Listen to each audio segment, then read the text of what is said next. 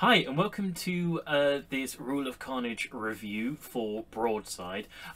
So I featured Broadside's current Kickstarter for their expansion Liberte that's running on Kickstarter right now. And the creator Ben Wynn reached out to me to maybe do a little interview. So I decided that I'd read through the rules, do a little bit of review, and then we've recorded a little interview segment back and forth that will be after the review. So you'll not just get to hear my viewpoint on the game, but also the creator, which hopefully is fun. So first of all, we'll launch straight in with the standard review.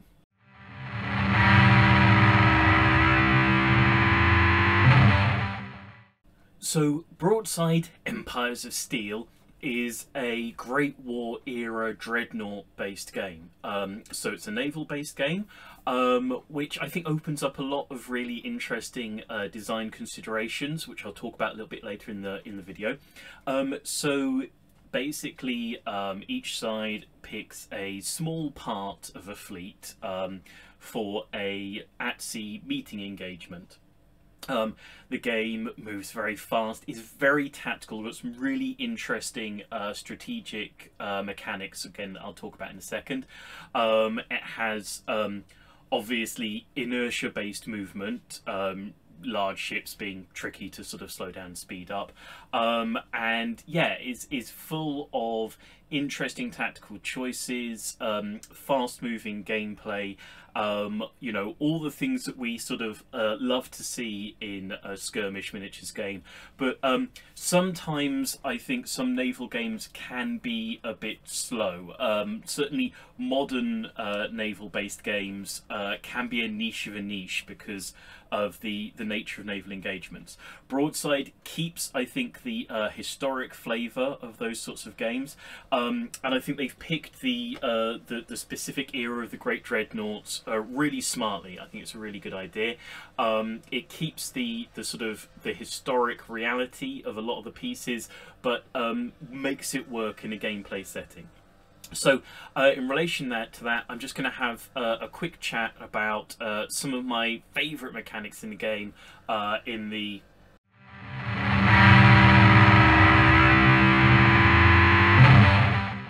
So I'd like to take a second to focus in on three mechanics specifically in the game that I think are super cool and super smart. Talk those through before going on to the interview with Ben. So first of all, the way that the game uses orders, I think, is super interesting and really cool. So basically, each ship can activate normally and has its sort of standard stats and abilities. But you can place orders on ships that significantly increase their capabilities for the turn. Movement, combat, even recovery and repair can be improved. But, and this is I think what's really interesting about the game, is that if your ship gets targeted and hit sort of during the turn, you have to take a test in order to activate the order, whereas if it doesn't, you get to order that activate that order freely. So that gives a really, I think, interesting sort of tactical element to the sort of the order in which you activate your orders, or at least the sort of the order in which you activate your ships, which ships you target, why and how, sort of you know, obviously trying to make it more difficult for less disciplined ship to be able to activate their orders early on. It is a really sort of interesting sort of tactical exchange and a sort of a really fantastic little puzzle there that's been sort of dropped in by a really actually very simple sort of set of mechanics. You know, we often expect to take tests to activate orders. You know, so at the start of the turn you lay out your orders, order cards around your ships, and then you activate in turn, and targeting ships with orders, ideally sort of activating ships with orders earlier on, or maybe less disciplined ships that will struggle more if they don't have their orders sort of free to activate. It creates so many sort of clever little sort of interactive puzzles within the game, which I absolutely love. You know, the more of that, absolutely the better. The second mechanic I really enjoy in the game is the way that shooting works specifically. There's a really clever sort of fail forward mechanic in the shooting. So if you target a ship and miss, you fail to hit them, you drop a sort of an aiming ranging token on them. So obviously if you've fired a shot and it's missed and you've seen where it's gone down, you're going to be able to range in your next shot that much more effectively. So it gives you something even when you sort of totally fail and miss a shot. It gives you opportunity to sort of think ahead, plan out your shooting. And it means you're never getting absolutely nothing for a miss, and the game's sort of always progressing forwards, always moving towards a conclusion, which absolutely I think are mechanics that you really want to see in a game. The third mechanic, and to be fair, there are so many smart mechanics in here. I'll just do a quick roundup of some of the more minor ones. Damage being represented by damage cards, which I think is always a really nice mechanic to sort of give a bit of variation to the shots. Also, the movement system, as say the inertial movement system, where you can accelerate or decelerate each turn, but only to a certain degree. So if you do sort of fail to forward plan and you don't get the right orders in time, you can find yourself sort of heading off into open water and losing a ship, which is really smart, and again encourages you to put in forward planning and thinking through your orders and thinking through your choices. But the last sort of mechanic that I really enjoy about it, and this is something that you could probably imagine I would like from sort of looking at something like Hobgoblin, is that you only remove ships at the end of a turn, irrespective of how much damage they've suffered, how bad their flooding is, any of those sorts of elements. So you can't get sort of instantly alpha striked out of a game. And again, it mixes up those strategic choices. It mixes up those tactical options where you're like, okay, well, this ship is going down. I know that I'm losing at the end of the turn. What can I do with it before it goes down? Does that change how I operate with it? Does it change how I sort of try and activate it? When I'm putting out orders, am I going to put in a recover order on that sort of badly damaged ship? I'm fairly sure that it's going to sort of take damage before I can activate that recovery element. So do I just sort of go in full attack, or do I risk it in the hope that I'll manage to sort of get some repairs in before it gets taken down? I think it's a really simple mechanic that I think ups a lot of the gameplay value, and it increases the chances of you just always being able to do something interesting with a ship. You're never going to sort of lose out on an activation because it's been alpha striked out. Really great ideas, lovely mechanics sort of throughout the game. I think it's really interesting. As I say, I feel like naval battles can be a bit of a niche, and I think that a lot of people have been put off them by quite how sort of slow some of the previous systems can be. And like I say, they have in the past been a bit of a niche, the sort of naval wargamer. But I strongly suggest taking a look at Broadsides. It's got a real speed to it. It's been intelligently sort of gamified. I know that some people aren't sort of super happy about that term, but it's been gamified in such a smart way. It's been made so much more tactically and intelligent on the tabletop that if you haven't tried out naval gaming, or you sort of have been put off in the past, I strongly suggest picking up and giving it a look. Obviously, there'll be a link through to the Kickstarter within the comments for this video. So now we're going to go on to the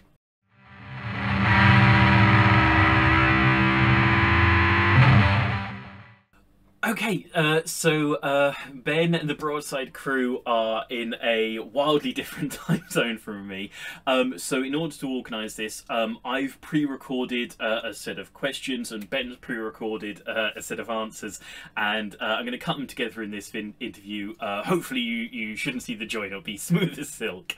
But so, first of all, I'll open up with one of the fairly standard questions for this sort of interview. So first of all, Ben, could you tell us a little bit about yourself, what got you into miniatures gaming, and specifically maybe what led you to go from being a gamer over to a games designer? Ben. G'day, Glenn. Hey, how you doing? Yeah, thanks for asking me on. It's good to be here. Cheers. Okay, so how did I get into gaming? All right, well, I started off working in a gaming store. Um, it was a bit different. My background at that stage was Blood Bowl, Space Hulk, and Dungeons and Dragons, Dragonlance at that stage. I was also into the Iron Crown version of Lord of the Rings, which is a Lord of the Rings card game that's probably like 3 card games for Lord of the Rings old. Um, but the gaming store I was working in was very, very different to my background and experience. So there was a lot of no color gaming rule sets like DBA, a lot of historical stuff. They were selling mostly ancients, mostly Napoleonics, some World War II, which I found very interesting, but mostly 15 mil, which is a scale that I was unfamiliar with. Um, so what I found was that I was really good at, even though I didn't know these game systems, I was really good at breaking them down and finding the game within the game.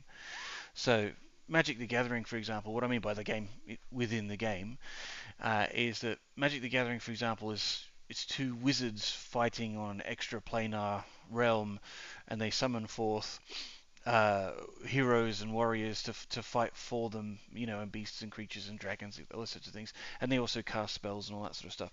So when you're selling it to someone, that's what you say. It's a wizard battle. But the actual game is simply if you can draw cards faster than your opponent, if you can make all your creatures, for example, have haste so that they don't suffer summoning sickness, if you can reduce the cost of your cards as opposed to increase the cost of your opponent's cards, then you're going to win because that's the essence of the actual game itself. Blood Bowl, for example, if you can roll the dice less than your opponent, then you're going to win because the more you roll the dice, you only roll the dice when you're doing things that you shouldn't be doing in Blood Bowl. Um, there's always a chance, even with the strongest creature on the weakest creature, that you're going to roll double skulls. Um, so yeah, with Blood Bowl, it's simply stay out of your opponent's tackle zone, and they then only get one blitz on your whole team. If you put your whole team in base-to-base contact with your opponent, and they have a turn in base-to-base contact with your players, then they're going to have a hit at all of your players. Whereas if you keep your players out of their tackle zones, then they just have the one hit, which is a blitz. And you want to get the ball to the other end of the field without passing or stepping, um, as much as possible, or try and minimize those things. And you always want to try and catch the ball with the player who has catch, and you want to throw the ball with the player who has throw.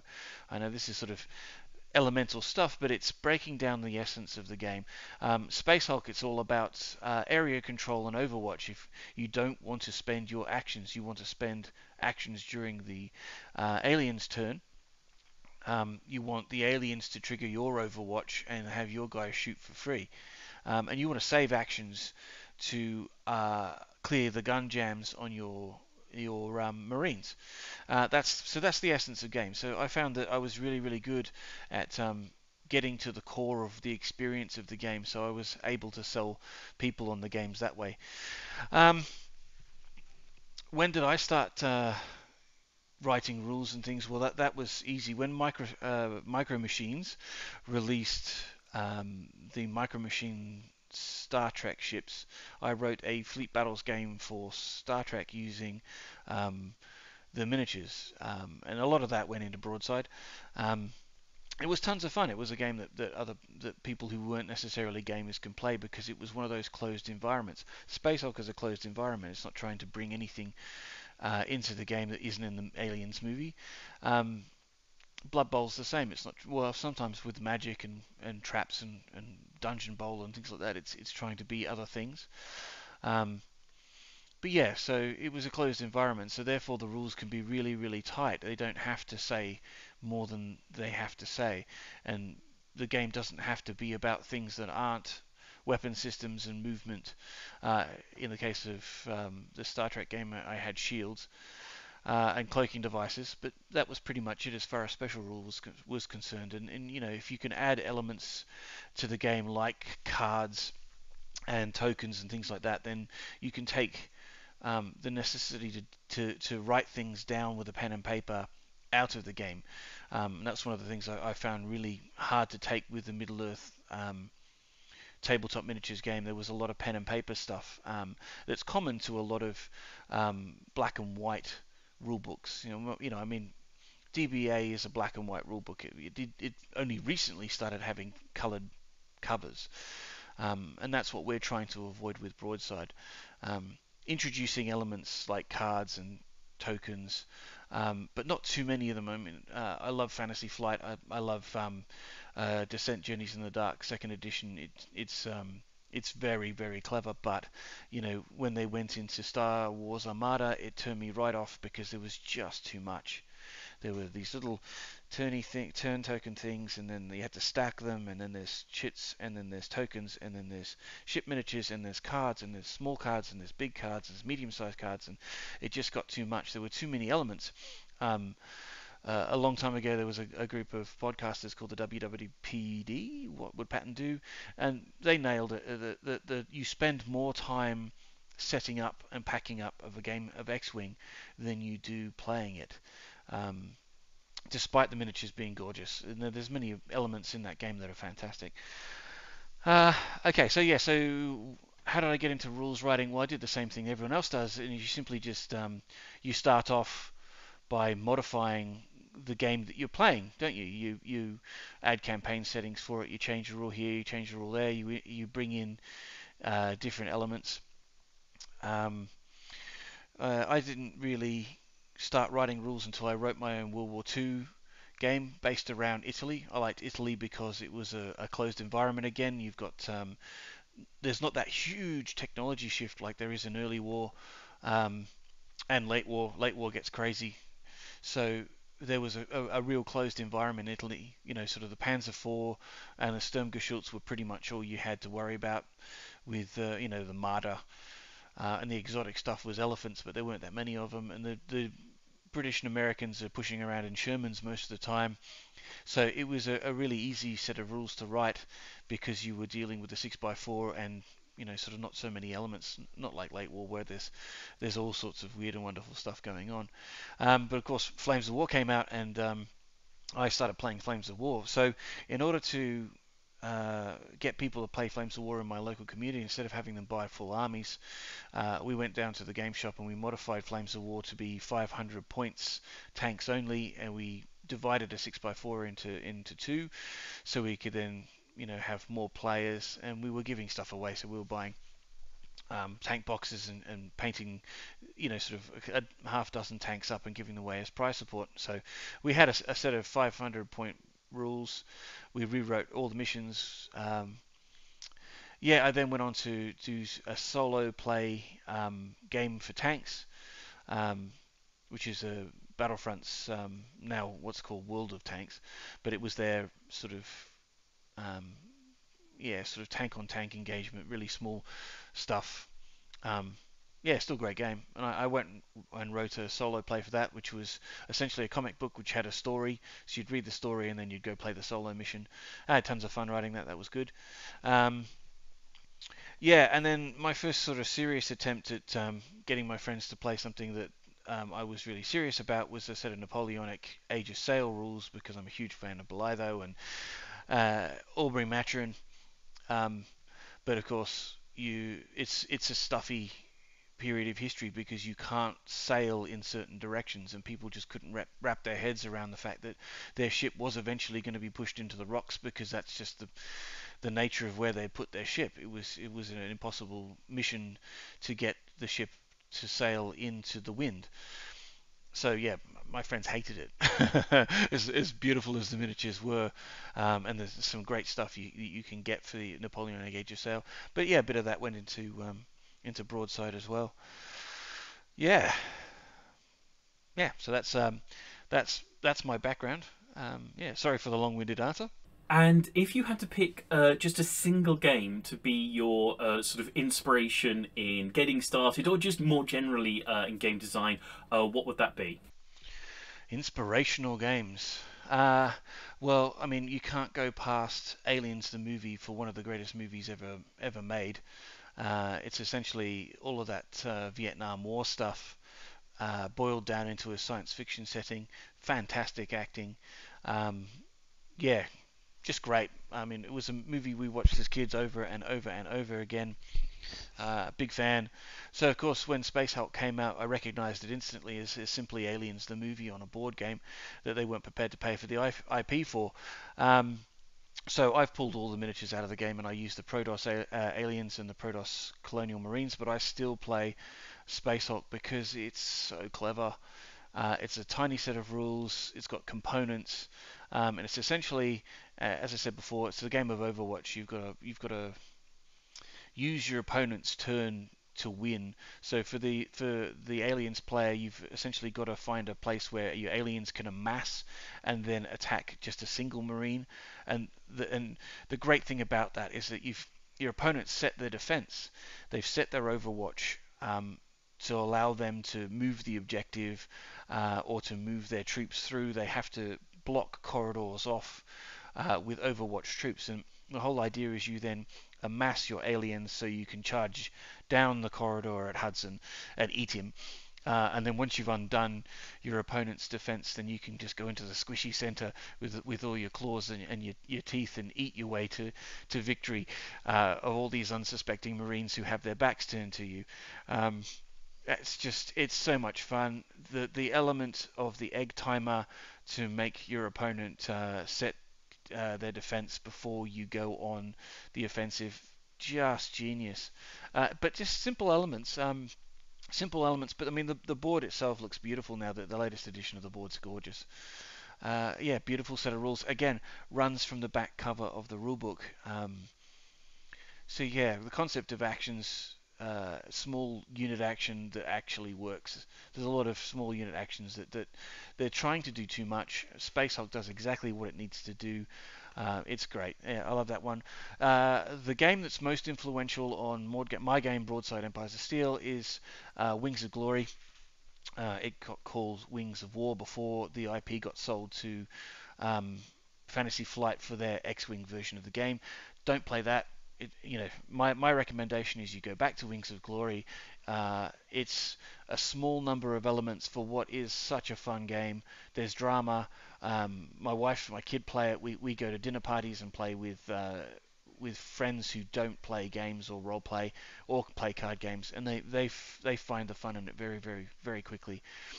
And there's a lot of fun in making mistakes, and you can do that in Wings of Glory and have hilarious results. There's drama in the damage deck as well. The elements that your pilot gets wounded and there's smoke and all those sorts of things, and it's all straight out of a damage deck. There's so simple components for what is such an entertaining game. Yeah, so there's a lot of that in Broadside as well. Yeah, if I had to pick two games, that's definitely it. I mean, yeah, yeah. If you haven't played them, you should definitely purchase them and give them a go.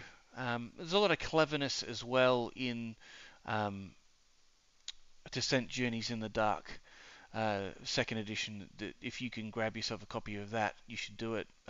It's definitely the best version of Dungeons and Dragons. If you're not playing an actual version of Dungeons and Dragons, excuse me. One of the things that they did with that was they introduced an iPad to be the GM.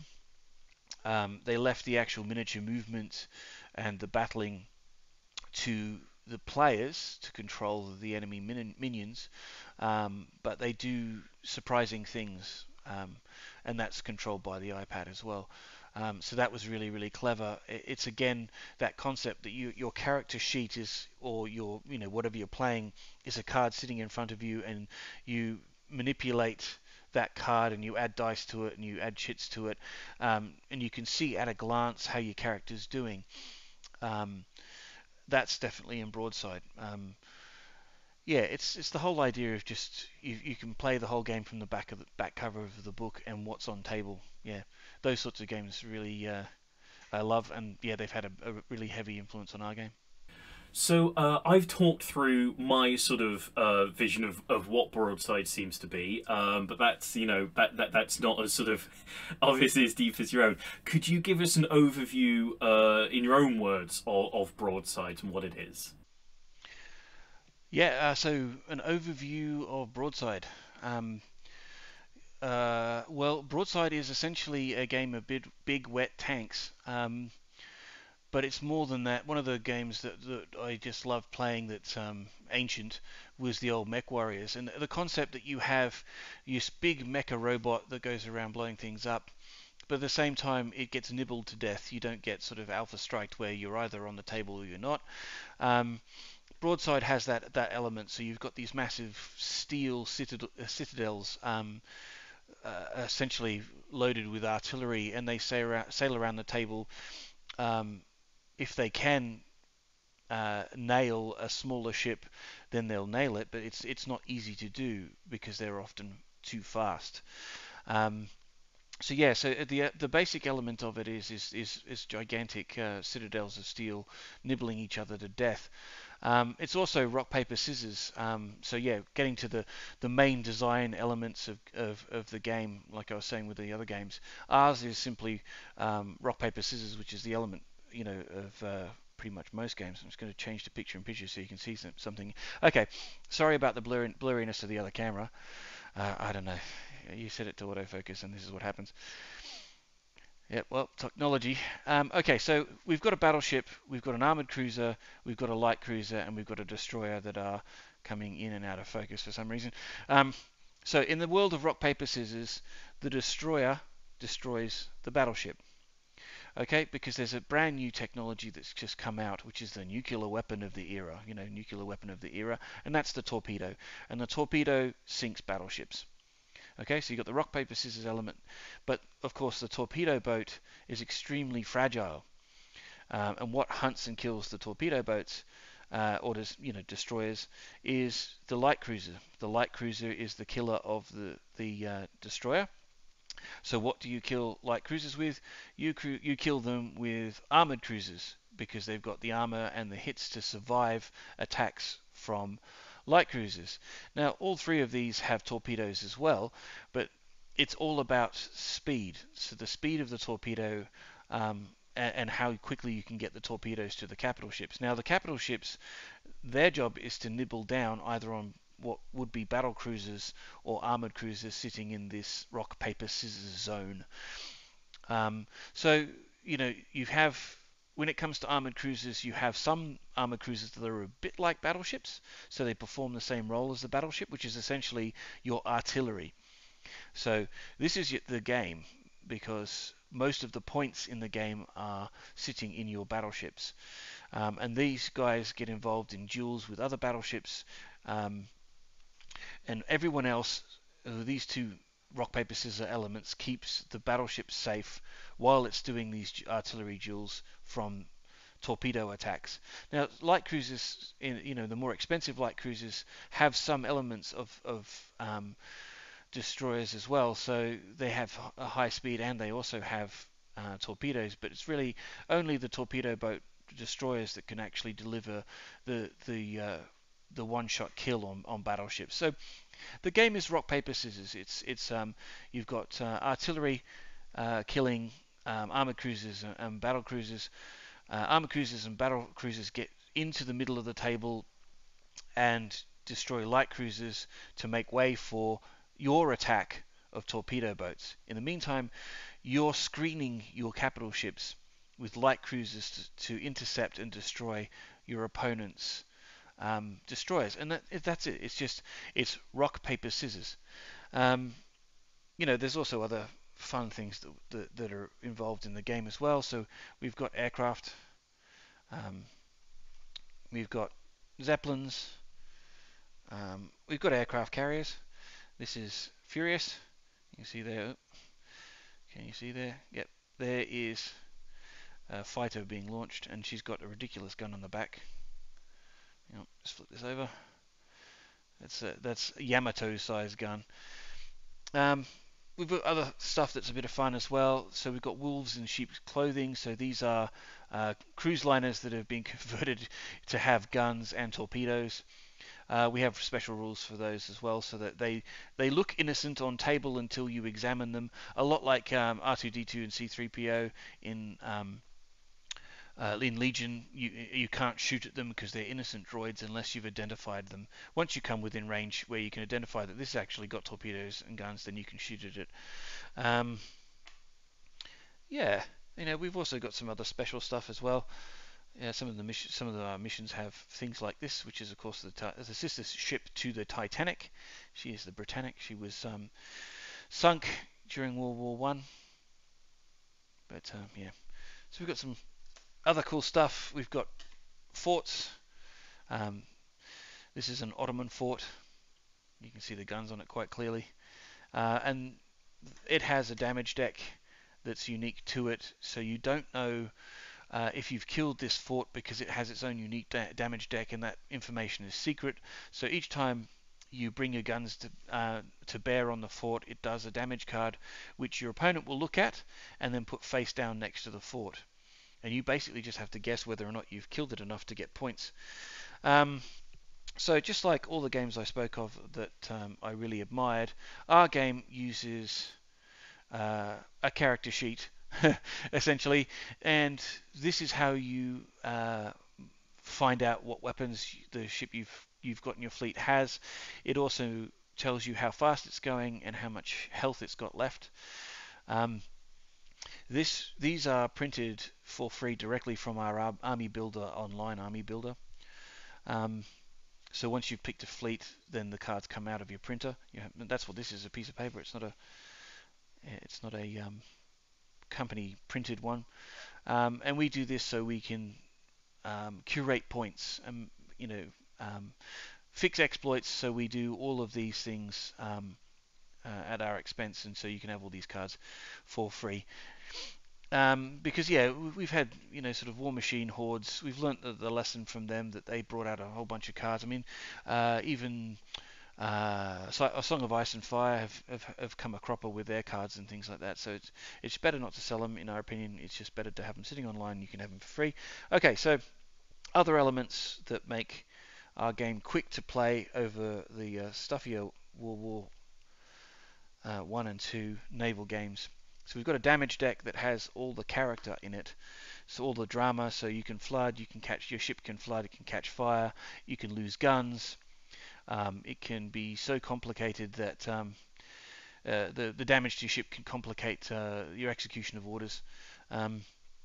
Okay, so the basic element of the game is that it's completely fair. So we have an algorithm that calculates the points of each ship. So each ship is paying simply for its raw stats. But the game is played between two players because we've got 600 points each in our fleets, for example. So that is a fair game because the ships are all points balanced. How you win, because there is no unfair advantage to one player or the other, is orders.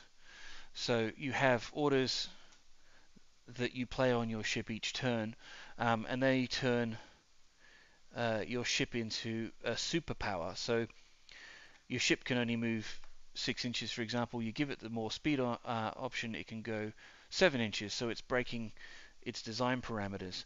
There are other orders you can give that allow you to fire torpedoes, that improve your shooting ability, and so the essence of the game is how you execute your orders for your ships, and you give them a superpower, and then that breaks that points deadlock and makes the game about you and me and the decisions that we make on table rather than what you've chosen for your fleet. So if you're shooting at my ship, it becomes harder for me to execute my orders. If you've damaged my ship, it's harder for me to execute the orders on that ship. So the orders turn your ship into a super ship that's outperforming its points. And so if you bring your weight of fire on the ships that are crucial to your opponent's strategy at the time, and you try to add as many complications, flooding or fires and all these sorts of things, all make it harder for you to get your order to work, which means your ship will be a plain salt flavor rather than salt and vinegar or barbecue or chili. It's just going to be a plain sea salt flavored ship, and it will perform exactly as the points say it performs. Whereas if you put an order on it, it suddenly has supercharging, or it becomes just better at what its rock paper scissors assigned role is. And so that's the essence of the game. So it's yeah, it's orders that make that difference. Uh, so here's our rulebook. It's 17 pages deep. So that's you should be able to gnaw your way through that pretty quickly. It's got this stuff on the side of it. So if you do have to go into the rules, oops, sorry, you'll find the rules that you're particularly looking for in big letters down the sides of the page. Okay, so this isn't the kind of rulebook that you would get from say Battlefront, where there's a lot of really cool stuff to read and history in there. It's just how to play the game.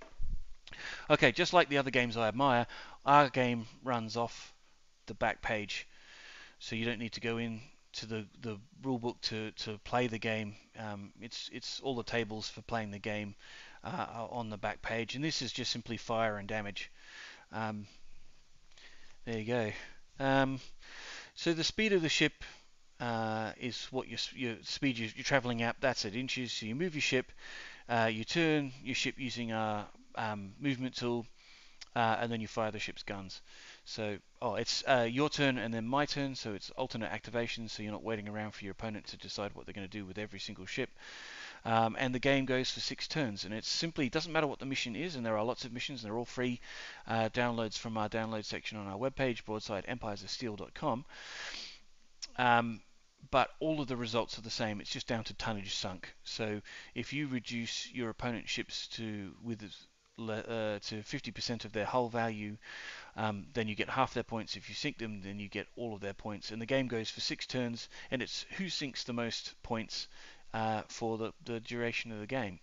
And as I say, the missions change everything, but they don't change the points. Sometimes there are bonus points to be had on table in a mission, and all that does is just add points to your potential points that you accrue for victory. Um, I hope I've explained that okay. So one of the things I think is really interesting from your current Kickstarter is that you've really taken advantage of modern digital delivery methods. You've got STL ships and PDF sets of rules. And I'd just like to take a second and say I really love your online shipyards shipbuilding program. It's really sort of smart and easy to use. I've had a sort of quick go on it. How do you think that digital delivery has freed up independent designers, if you think it has? And do you think that being particularly based in Australia, being freed up from shipping concerns is additionally and specifically important for you? Yeah, so digital delivery, wow. There was no option. So if I want to buy an actual physical miniature, I have to travel to Bathurst, to my local gaming store. Um, and that's on the other side of the mountains, or I can travel for 45 minutes down the mountains to another gaming store. Um, so competing in Australia with all of the stuff that's available on the internet is really hard. So gaming stores here are doing it tough, but they're hanging in there. Just for perspective, Australia is the same size as the USA, but we have about the same population as New York City. That's spread over the entire country. Um, so we have on the east coast where I'm at, we have 3 major tournaments. We have Moab, mother of all battles, and that's in the Sutherland Shire, south of Sydney. When we're going there this October, we're going to have a hotel because it's just that far to travel. Um, at Easter time in Brisbane, there is BrisCon. That's great, beautiful people. Queenslanders are tons of fun, friendly, much more friendly than New South Wales people. Um, So yeah, but that's an hour and a half by aircraft or 12 and a half hours by car. And then the next major event and the big one for the Southern Hemisphere, it's the biggest one in the Southern Hemisphere, is CanCon, and that's in Canberra. That's 3.5 hours drive from here. Um, that's 1 to 3,000 people playing games and about 20 to 30,000 worth of visitors to the retail spaces. And it takes place in 3 aircraft hangars with 2 side buildings as well. And that's tons of fun. That's CanCon. So if you're ever visiting Australia, you want to visit an Australia Day long weekend, which is in January, and go see CanCon. Um, so yeah, so long story short, right? Digital delivery, it was the only way to make a game for us. So once 3D printers became available, I mean, all the I was ever planning on doing, if I was going to ever publish rules, was put them up on Wargames Vault. But 3D printers changed everything, and Andrew was designing ships for that Warlord game, the World War II one with Coastal Craft. Name escapes me, sorry. Um, yeah, that's the one. Um, yeah, that game. He was designing miniatures for that because he wasn't happy with their release schedule. He was doing it himself. So I created rules.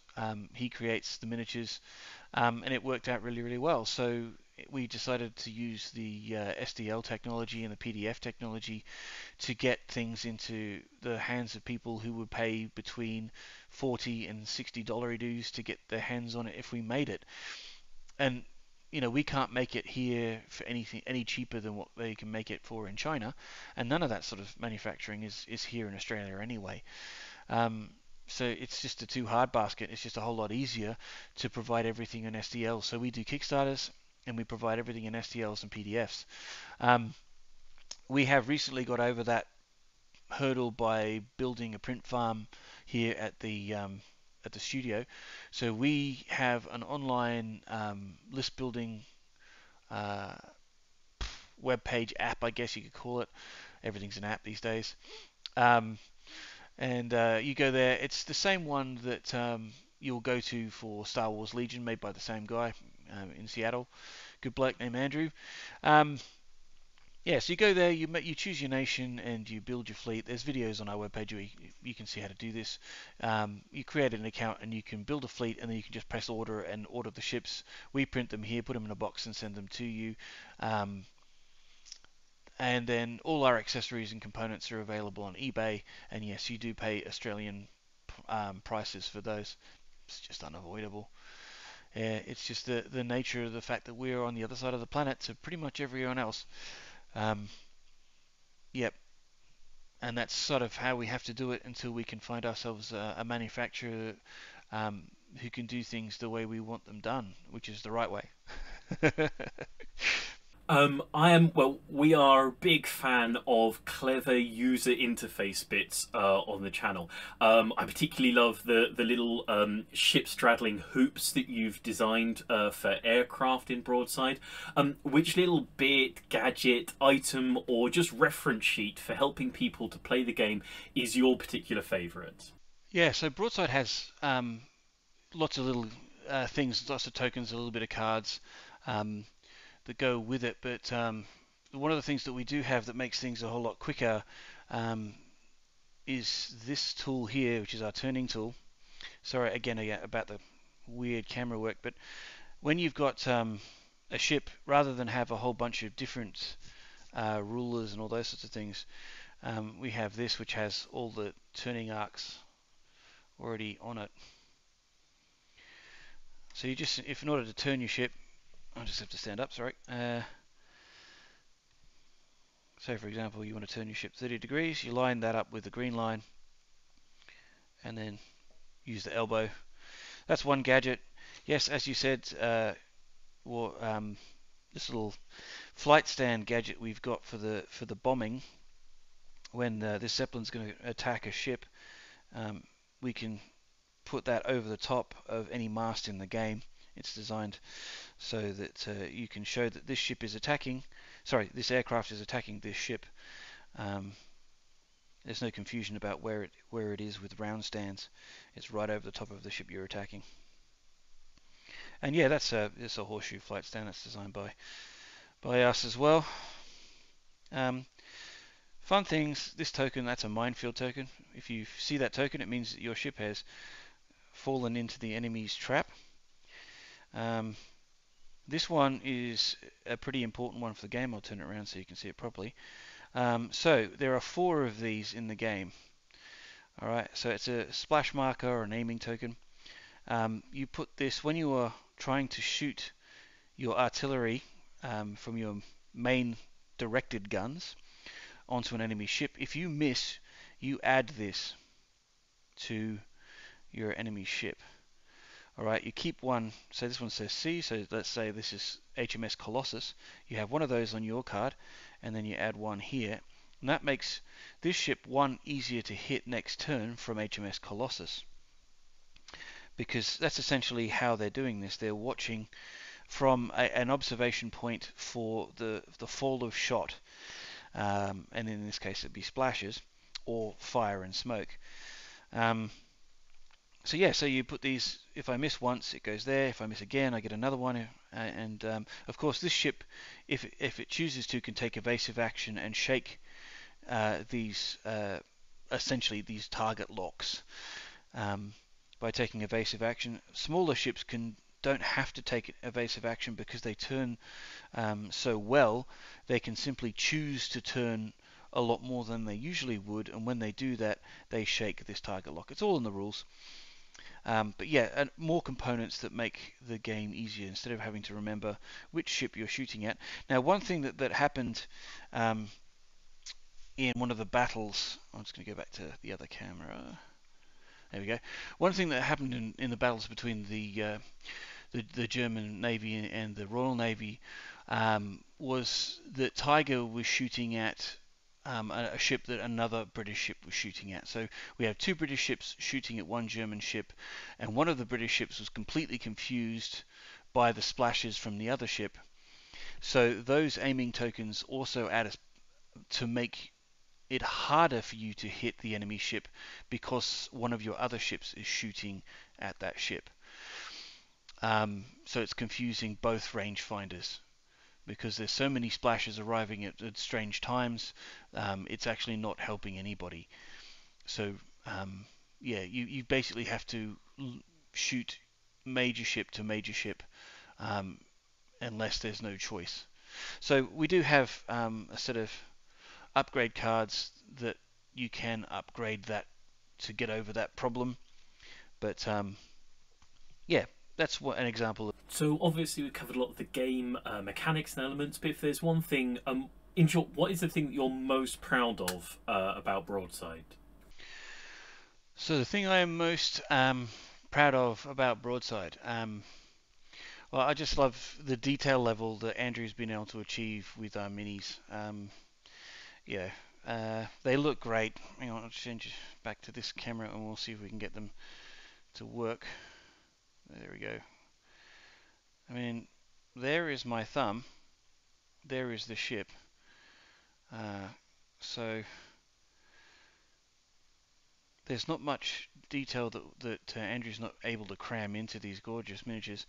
A lot of naval games, they have to make the compromise on scale because there's a aesthetic that they're hoping to achieve, and when they do that, then you really do end up with come on, focus. There we go. With making compromises that I think people are not prepared to live with. You really want to walk up to a table and go, that is absolutely gorgeous. It's spectacle, isn't it? I mean, if you're going to spend all the time painting these things, they really need to reward you for your efforts. Yep, yeah, there we go. And we're achieving these results in plastic rather than, now don't get me wrong, GHQs make some beautiful miniatures, but materials like lead are going to be harder and harder to come by. Whereas this stuff is, it's just quite inexpensive. So we can do our miniatures for a fraction of the price that other companies can do when they're building in other materials. And we make no compromise at all on quality. And that's the reason why we've chosen this scale, because you can have these battleships, with that level of detail. Yeah. Cool. And anything else you'd like people to know about the game or your current Kickstarter that's running at the moment? Yeah, look, thanks very much for having me on. Yeah, so last words, we have a Kickstarter running at the moment. It's called Liberte. It's on Kickstarter. Search for Broadside Empires of Steel or just Broadside and it will come up. And we are adding, or have added, thanks to the community, the Kickstarter is already fully funded. All we're doing is now unlocking extra ships. So we have the French and the Ottoman navies now. So that's 9 ocean-going navies that were competing in the Great War. That's all of them. They're all there now. So if you would like to get STLs and the PDFs to play Broadside Empires of Steel, Kickstarter Liberte. Thank you, Glenn, for having me on. It's been a bit of fun having a chat. Excellent. Well, thank you so much to Ben for doing that for us. I know it's a little bit sort of funny the way that we did the interview, broken up into pieces of response back and forth, but I think it sort of went together fairly well. Hopefully you've all sort of gotten a deeper insight into the game. I genuinely think it's got so many sort of smart mechanics. For me, maybe slightly ironically, it's sort of bringing the naval war game into a sort of more modern era of gaming. We hear a lot of the time sort of modern sort of gaming sensibilities, and I think some of the slightly more niche areas maybe sort of haven't locked into all of those. And so I think it's super exciting to see something like Broadsides, which is really sort of working in a lot of the sort of faster moving, more sort of tactically interesting, more sort of game-based elements, but still keeping the sort of the good things, the fun things, exciting things about historic naval gaming.